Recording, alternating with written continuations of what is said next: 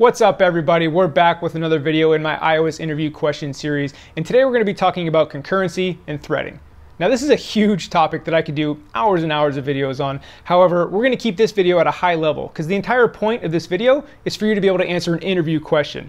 Now, during an interview, they're asking you a lot of questions, so they're not going to expect you to be an expert and deep dive into this topic. They're just going to want to know that you have a very basic general understanding of what's actually going on with concurrency and threading. And with that being said, we're going to talk about the different thread types, the main thread, the background thread. We're going to talk about queues a little bit, serial queues, concurrent queues, and then we're also going to talk about how Grand Central Dispatch kind of ties it all together and you can move things around from different threads and queues.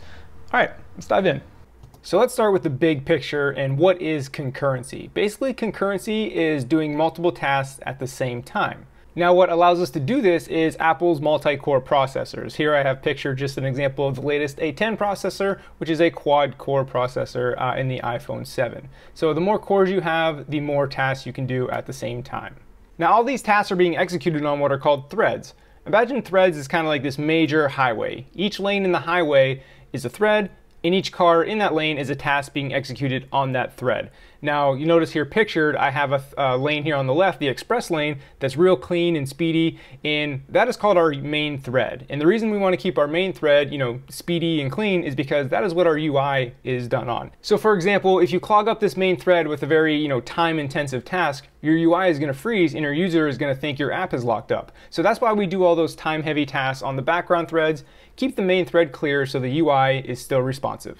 Now, all this management of the main thread and all the background threads you can have, because you can have a lot of background threads, can get really hard and tricky. However, luckily, Apple has built something for us called Grand Central Dispatch and NS Operation Queues, which is basically just an API built on top of this threading to make our lives as developers easier. And essentially, it just handles all the heavy lifting of creating and managing threads for us.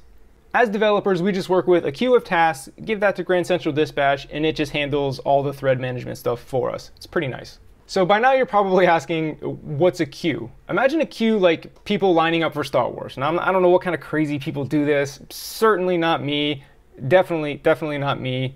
I lined up for Star Wars and I loved every second of it. But anyway, it's a line. So the first person in the line is the first person to go into the movie theater. It's called first in, first out. And that's really all a queue is. You just line up tasks, and then the task that went in first is the first one to get executed. The second one is the second one to get executed. Let's take a look. So here you see all our tasks come in. Task 1 is the first one to go. It gets executed first. Then task 2 will get executed, then 3, and so on and so on. There's your basic queue. Now, there's two types of queues. We have a serial queue and a concurrent queue. We're going to talk about the differences there. We kind of just saw the serial queue, so we'll run through it again real quick. But the serial queue, the tasks come in order, and then task 2 doesn't start until task 1 is 100% complete. Task 3 doesn't start until task 2 is 100% complete. So everything happens one at a time in order. Now let's take a look at a concurrent queue. So in a concurrent queue, everything still starts in the same order. So the tasks are going to start 1, 2, 3, 4. However, task 2 does not have to wait for task 1 to complete to start. So therefore, things will happen quicker. But as you can see, it's going to be unpredictable on how things finish. So you can see things start in order, 1, 2, 3, 4. However, certain tasks are quicker than other tasks. Let's take a look at that one more time. Now, imagine task 2 being something like downloading a high-res image, whereas task 4 is, just downloading some text. So task 2 certainly starts first. However, task 4 happens much quicker. So yes, concurrent stuff, you're doing stuff at the same time, so it ends quicker. However, the order of completion is very unpredictable. So this leads us into the pros and cons of each. When should you use a serial queue? When should you use a concurrent queue? Let's talk about the serial queue first. So in a serial queue, it's a predictable execution order. So everything happens in order, 1, 2, 3, 4. 2 doesn't even start until 1 is done. So this prevents race conditions, which we'll talk about in a second. It's very predictable. Let's take a look. So again, the tasks come in. Task 1 gets completed, task 2 gets completed, task 3, task 4, etc. Everything's in order, one at a time, pretty clean. However, as you can imagine, this is slower because everything is happening one at a time. Task 2 doesn't even start until task 1 is complete. So concurrent queues are faster because, yes, they still start in order, but everything is kind of happening concurrently or at the same time. However, this results in an unpredictable order in what I mentioned earlier in race conditions. So we're going to look at our example again here in a second, but I want you to imagine something first. Imagine task 3 and task 4 are related and your code has some conditional logic that is relying on task 3 to be complete before task 4. However, you put it on a concurrent queue, so you can't guarantee the order of completion.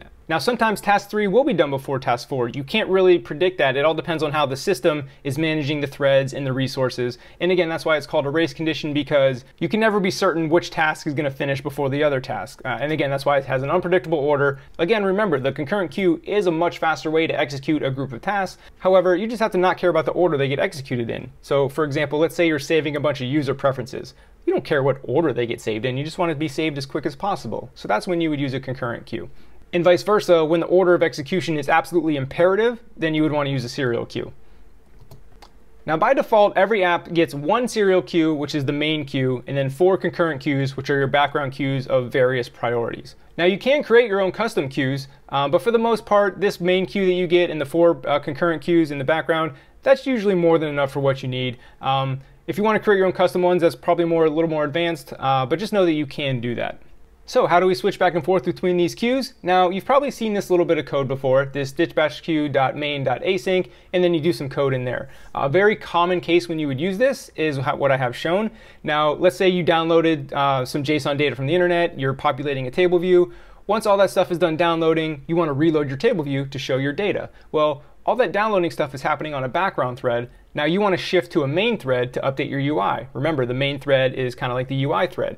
So here what this code is doing, it is dispatching off the background thread to the main thread, and then here we are reloading our table view data. This is a very common little chunk of code, and updating your UI on the main thread is something you'll do all the time as a developer. So you'll see this a lot. Now you can move stuff to a background queue manually here using dispatch queue.global, and the QoS stands for quality of service, and in this case we want it to be on a background. And then you just run whatever code you want to run in this block. Now, to be honest with you, I have almost never used this code to manually send something to a background queue. I'm not saying you're never going to use it, but the previous example of moving something to the main queue in the main thread is much more common than manually sending something to the background thread. But I did just want to show you this so you know it is possible. But again, far and away, the most common way you're going to use Grand Central Dispatch is moving stuff from a background queue to the main queue using this dispatch queue.main.async and then doing something like reloading your table view. Again, you're going to use this all the time. All right, so there you have it. Hopefully you have a pretty good understanding about what concurrency and threading is and what's going on, and then now you can crush that interview question. If you don't, leave a comment, leave a question, I'll jump in there and help out. All right, if you found this at all useful, go ahead and subscribe. I put out new videos all the time.